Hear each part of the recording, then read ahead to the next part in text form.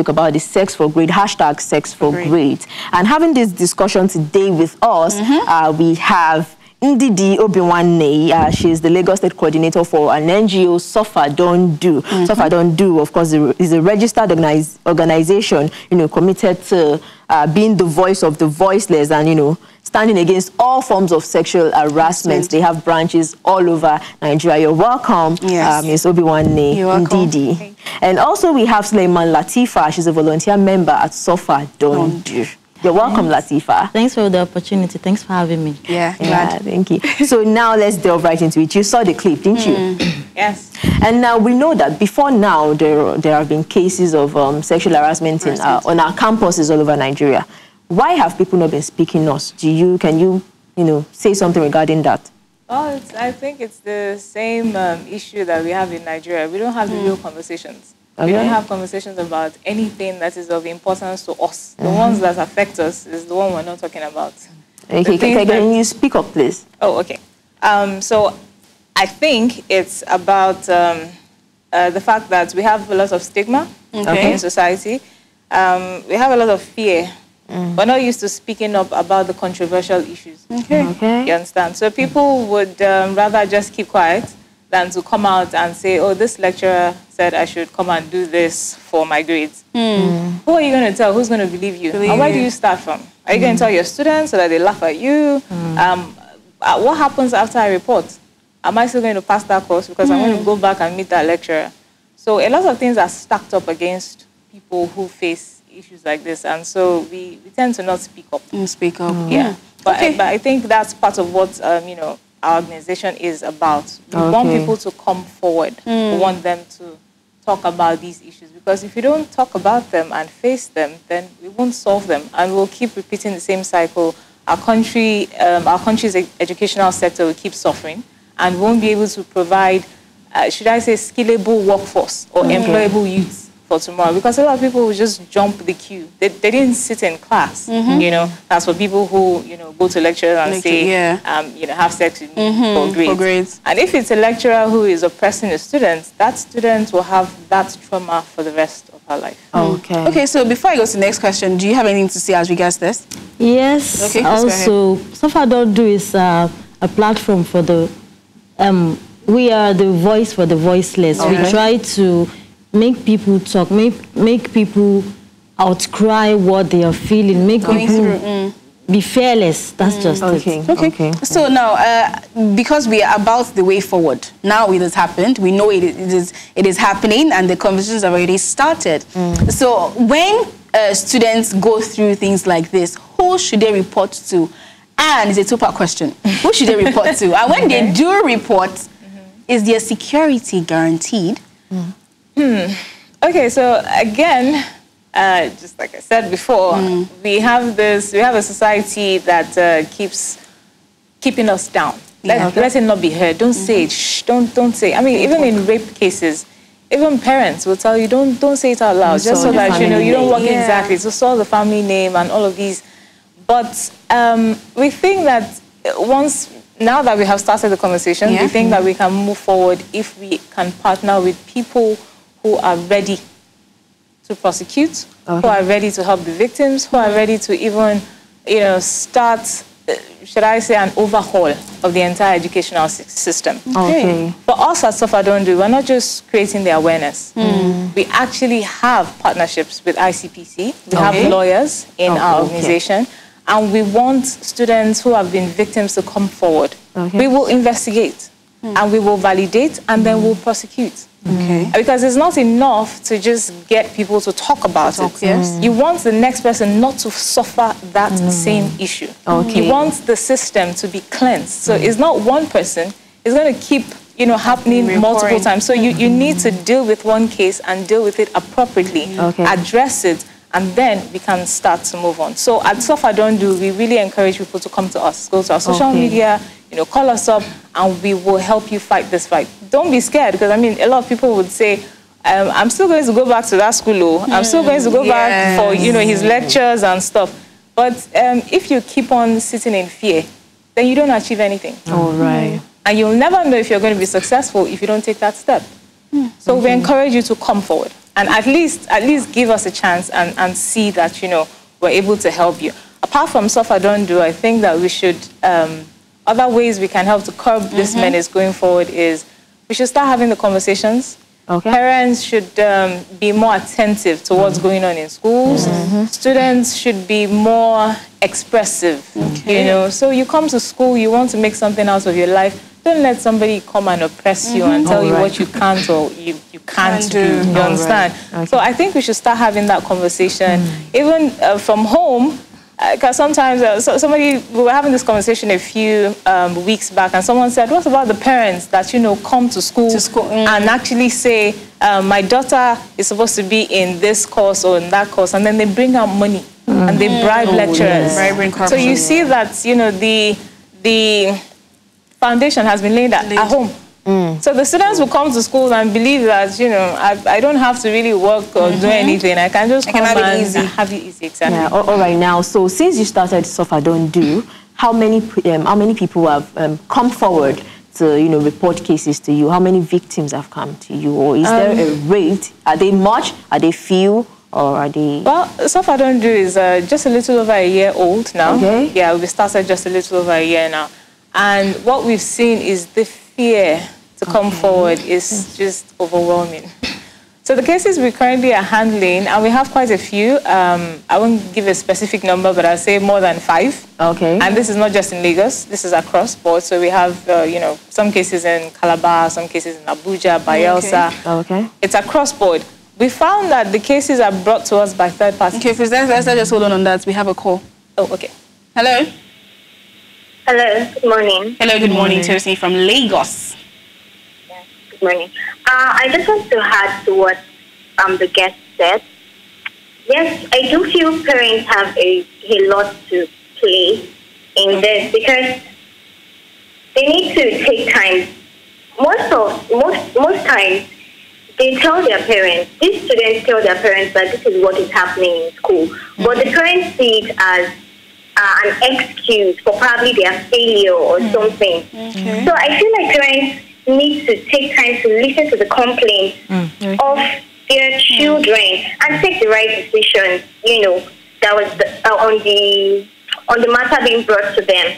So at least it will start from there. It starts from there. They shouldn't be too strict on them in the fact that they shouldn't be too strict on them. Okay. In as well that those children, they will start feeling unsafe to talk to their parents about things like this. They won't feel the need to. They will feel like, even if I tell my parents this is what's happening, they will not believe me. So there is, you know, I think, you know, parents have a whole lot of role to play in this aspect of sexual harassment. All right. Thank you, Tosin. Right. Thank you, Tosin.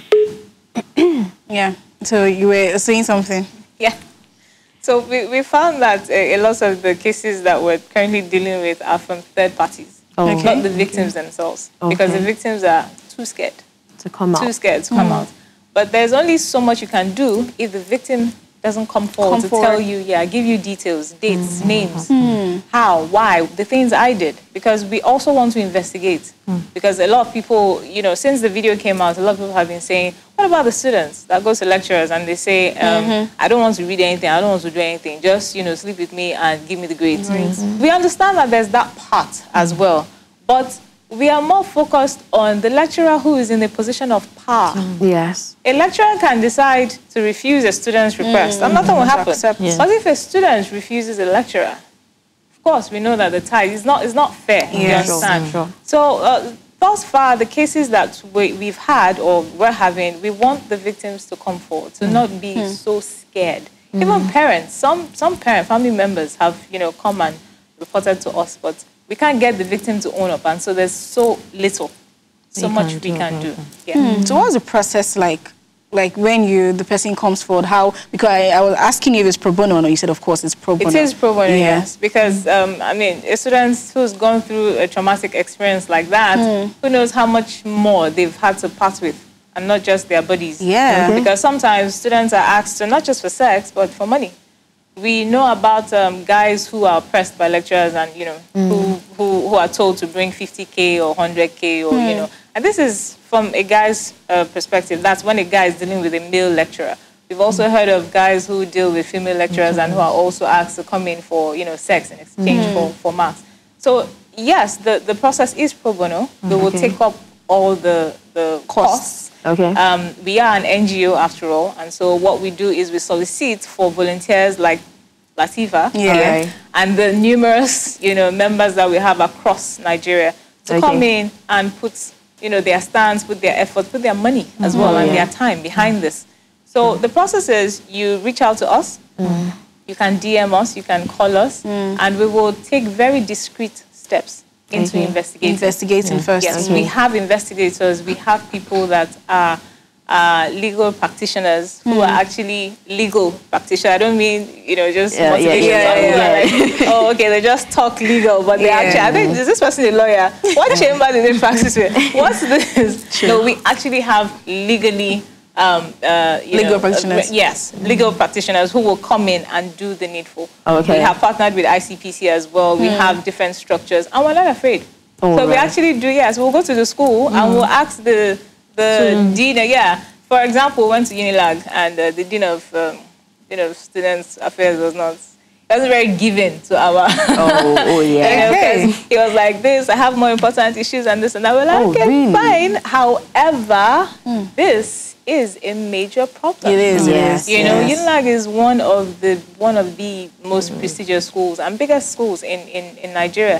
It has seen professors, heads of states, ministers. A lot of people come out from the four walls of that campus. So I'll take that as some sort of advert for Unilag. But we do have a structured process, and it's pro bono. Okay, all right. This question goes to Latifa. Okay. Now, what is your experience like working for Suffer Don't Do? Why did you join Suffer Don't Do, and then what has been your experience? Okay, so before you go, we have Jade online who is going to share a story with us. Okay. Hello. Okay. Hello, Jade. Good morning. Good morning, Jade. How are you today? Jade. I'm fine. Okay, so we'd like to listen to you. Please share your experience with us. Did I do what? Please share your experience with us. We'd like to listen to you. All right. Oh, okay. Dr. Boniface was mine. Can you hear me? Yes, we can. Okay, he was my supervisor when I was in my master's in the European languages. That was in 2017. He started when he was taking us in the class. Okay. You understand? So I didn't even know he was like that. I didn't know because I wasn't close to him then. Okay. But he made passes and all that, and then I asked, no, that kind of thing. Yeah. Okay. So when they were sharing supervisor, I was assigned to him and I did him. Okay. And that was how the thing started. I don't know whether like you said, they like young people. They are very fair. And I didn't know until I met him, he was as my supervisor. That is how the thing started. So he told me I had a say in his course. And he told me why I had a say in his course. Because he has been making passes and I did not accept what he was like. Wow. Was keeping true to me. So until he became my supervisor, then he told me something. He was like, I only think that my husband is right in Nigeria because I was about to get married in 2017. It was like every time I'm making excuses with my husband, blah, blah, blah. Wow. So like that. There's nothing that I'm about to get married, so you should just supervise me and my supervisor. So he was making it difficult for me. He was really making it because anything I bring to his table, he was like, I'm writing rubbish. I should just get out, not blah, blah, blah. So I said, but you're my supervisor, you're the one to put me through of what to write. Just by telling me I'm writing rubbish. I didn't know his aim until one day he now told me I should come to his office. I came to his office. So I went to his office. That time it was a stop day. Okay. Before his tenure expired, then he went back to his office as a normal lecturer. All right. So I went to his office lady was like, he came close to me and was like, I should rub him. He brought out his manhood and I should rub him. I was like, "Pa, why should I rub you?" or something like that. He forced me. You understand? So that day they were doing an inauguration lecture. I think I was graduate something like that. I think many people went to take to the lab. That was that year. I don't remember. So after everything, then after should be a good girl. I think if I'm a good girl, that my project is going to be easy. Will make it easy for me. And I won't even bother to write, do everything for me. I was like, "Sir, but this is a research. I chose this topic because I want to really write about the topic." Oh. Thank you. Thank you, Jade. I was so afraid because I was going to the class. I was talk to my classmates. I was like, people know him. People know him. So a lot of people know him in school. Yeah, a lot of people know him. He has a reputation for. A lot of people know him. He has a reputation for doing things like that in school. Yeah, they know that he does those kind of things. People that told me, because I didn't do my first degree in real lab. I was just doing my second degree. So people that knew him, that told in real lab, know that he's like that. So the only thing that they don't have evidence. All right, Jade. Okay, this one is doing this kind of thing. All right. As much as we love to continue this conversation, we are way out of time. We are way behind schedule. So we continue this conversation tomorrow, hopefully. Hello there. Did you just enjoy that beautiful video? Don't worry, we have more for you. All you have to do is click on the subscribe button and ring that little bell for more notifications. Tea or coffee will be served for you. We are more focused on the lecturer who is in a position of power. Yes. A lecturer can decide to refuse a student's request and nothing will happen. But if a student refuses a lecturer, of course we know that the tie is not fair. You understand?